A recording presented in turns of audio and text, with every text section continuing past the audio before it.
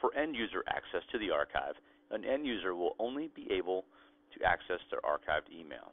They can access their archive either through a web browser or through an Outlook web folder directly within their Outlook client.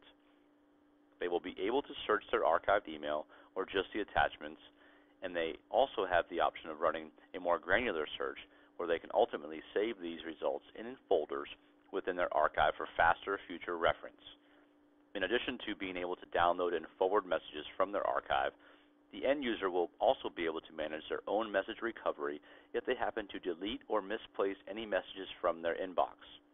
To do this, they'll just find the message, select the Recover button, and the message is sent back to their inbox.